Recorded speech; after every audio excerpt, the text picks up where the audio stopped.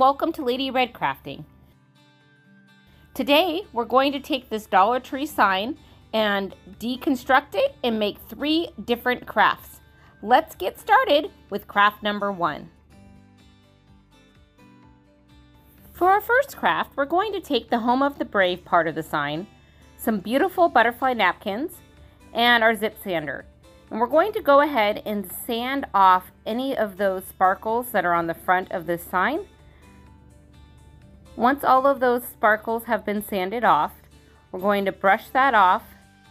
We'll grab a paintable surface and we'll place that on top. Now I'm going to grab some chalk paint. This chalk paint is in the color ivory, but you could use white as well.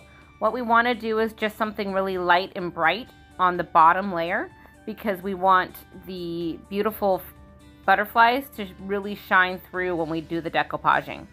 Next, I'm going to grab my napkin, and I use a piece of painter's tape to help me pull apart the different layers of the napkin. We're only going to use the top part of the napkin. Now we're going to go ahead and grab some of my Mod Podge, and this is matte Mod Podge. I got this at the dollar store, and I'm going to spread a nice coat of Mod Podge on this sign. Once that dries, I'm going to do a second coat and let that dry as well. So while that's drying, I'm going to grab one of these chalkboard tags that I got at the dollar store. So this is where I cheat a little. My handwriting is terrible, and so I could have wrote with my chalk pen or some chalk a word that I'd like to put on there, but honestly my handwriting is terrible, which is one of the main reasons why I have a Cricut Joy. And I cut out the word hello, and I'm just going to go ahead and transfer that sticker right onto this chalk tag. But as I said earlier, feel free to use chalk pen. You could even paint the letters or a monogram on there. You can pick whatever word or phrase you'd like to put on here. And then once this is done, I want to cover that hole on that chalk tag. So I'm just going to make a quick ribbon bow here, and then we'll add this bow on top of the tag. Now we'll move back on to the decoupage. So for this step here, now that our Mod Podge has dried, I'm going to go ahead and set this napkin on top of our sign. And I'm using a piece of parchment paper, and I'm just going to iron that napkin right onto the sign. Next, I'm going to trim off some of that excess napkin and use my zip sander to go ahead and smooth out all the edges. Now that we got all of the edges sanded down, I'm going to grab the Mod Podge, and we're going to just do a nice layer over the top of our napkin just to seal everything in. So I'm really getting into decoupage lately, and I'd love for any of you viewers out there to recommend any napkins you'd like to see me decoupage. So if you see any links on Amazon or anywhere else and would like to send me those links in the comments below, I can take a look, and we can see about putting some of those other napkins on our channel. While we were talking, I went ahead and measured out 2 16-inch pieces of ribbon. And I'm taking my hot glue gun, and I'm going to attach the ribbon onto the back side of the sign, and I use my makeup applicator to help just push that ribbon into the hot glue. Next, I'm going to go ahead and tie a nice bow with this ribbon so we have a nice way of hanging this sign. Once that bow is complete, we're going to finish off the bow that we made earlier. And we're just going to go ahead and add that to our hello sign. And this will cover up that hole on that chalkboard tag. Now let's grab our hot glue and attach the hello sign. We're going to cover up the little words that were on the napkin so we can't see those. Now we'll remove our pink clips, and we have a beautiful sign ready to hang. On to craft number 2. For this craft, we're going to use the Live Free sign, a small wreath form from the Dollar Tree, and some clothespins. For this craft, we're going to make a non-traditional wreath using the clothespins to decorate the whole entire wreath. For our first step here, we take a gallon-size freezer bag and we go ahead and pour some Waverly wax paint into the bottom of the bag. And I'm going to add a little bit of water and we'll seal the bag and just mix all of that up. We'll just set that aside for a few minutes and make up another bag. For this bag, we're going to use the Waverly white chalk paint and some water as well. And once all of those are mixed up, we're going to add 24 clothespins to each one of the bags. Once the clothespins are added, we're going to shake the bags up and coat everything completely. This is the fun part, so get your kids involved if you feel they are trustworthy enough to not open the bag and spill it everywhere. I just want to take a quick moment and say thank you to all you viewers out there. I really appreciate all the support, and if you like these videos and want to see more, please hit that subscribe button below. So for this next step, it gets kind of messy, so I get some disposable gloves on and I go ahead and start pulling out all of the clothespins. I use a paper towel just to dab them off, and then we'll go ahead and lay them all out on a dryable surface so that they can dry. So I air dried these clothespins and it took over 4 hours for them to dry completely. So just be prepared that if you're air drying these, that it's going to take a little while. So now that all the clothespins are dry, we grab our wreath form. And for this step, we're going to take the brown clothespins and I put those on the inside 2 rings of the wreath. And then for the white one, I put that on the outside ring and the center ring. And I'm just alternating the colors and which rings I'm putting the wreath on. And at first it kind of feels a little wonky, but once you start getting all of these clothespins on there, it just comes right together and it looks great. So earlier I did say that I used 24 of these clothespins for each color.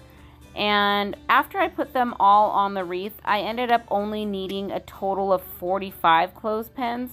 So you could do a little bit less when you are dyeing them. So now it's time to attach this sign. What I'm going to do is use 4 pipe cleaners and I'm folding them in half and I'm taking some hot glue and I'm dabbing that in each one of the corners.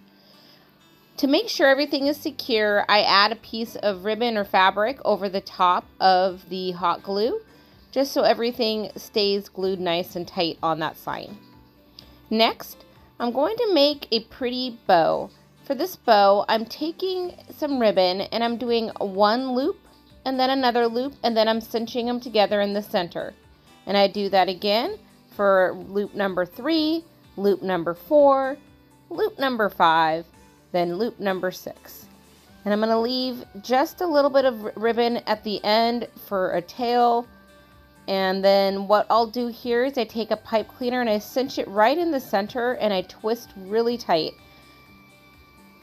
And you could leave the bow just like this, but I like to cover up that pipe cleaner. So what I'll do here once I'm done fluffing the bow is I cut a little piece of ribbon and I hot glue that around the center of this bow. Now I'm just going to trim the ends of the bow.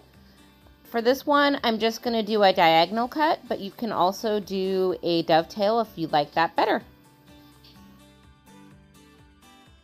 Now it's time to attach the sign.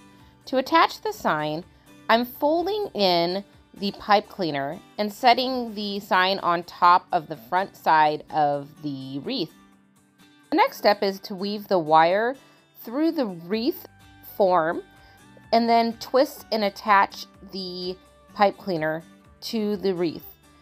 And at first I tried weaving it through the clips and then I realized, oh, these are clips. Let's just take the clips off. So now I took the clips off. I got that wire in between everything on the wreath and I just twisted them tight and I just folded in the pipe cleaner because later on I may switch this out with a different sign in the center. So I wanted to make it really easy to pull the top part of the sign out. For the final touch, we're going to add the bow to the wreath. I'm going to use some hot glue, and I'm going to hot glue the bow onto one of the clips. And this will make it easy if I want to switch out the bows later. I can just switch the clip out and replace it with another clip and bow. And now this wreath is ready to display. Craft number 3. For this craft, we're using our last sign, American the Beautiful. I'm taking a zip sander and we're just going to sand off all of the sparkles on the sign. So now it's time to prep this to paint. I'm going to remove the hanger from the top of the sign, and I grab my Waverly chalk paint in the color Maize, and we're going to do a thin coat of paint on the cover of this sign. I'm going to repeat that step and do a second coat. I realized that I didn't like the way that the paint was covering the sign, so I just added a piece of felt, and I'm going to make that the back of the sign now. Flipping the sign over to the back side, and we're going to start again by painting this with the color Maize. I am going to do 2 coats of the Maize paint. Now I grabbed some fun stencils from Amazon, and these Amazon stencils come in a 4-pack. And to make them easier to use, there's some lines in between all of the stencils, and I'm just going to cut this into 4 little squares. Now I'm going to grab my chalk paste in the color Vintage Lace, and for the stencil, we'll use the Be Kind stencil. We're just going to do a quick defuzz on the stencil, and this is a self-adhesive stencil, and it's reusable. So I really like these, and they're priced reasonably. I believe it was like $4.99 for all 4 of these stencils, and I can just keep reusing them. To apply the chalk paste, I'm using a squeegee to paint the chalk paste onto the stencil. Now that the chalk paste has been applied, we're going to go ahead and remove the stencil from the sign. And we want to try to do this in one quick motion, so that way we don't disturb any of the paint. And to clean the stencil, I just use hot soapy water and then reapply it to the paper it came on. Now I'm grabbing my Jolene wax, finishing wax in the clear color, and we're just going to do a quick coat over the top to seal everything in. Now it's time for some finishing touches. I'm using some opaque white ribbon to make a new hanger for the sign. Next, I'll grab some greenery, and I'm just going to do a quick little swag around the ribbon there, and I just hot glue that to the sign. And once that's complete, I'll add a nice bow to finish everything off. And now our sign is complete and ready to display. Thank you again for watching, and until next time, craft more, stress less.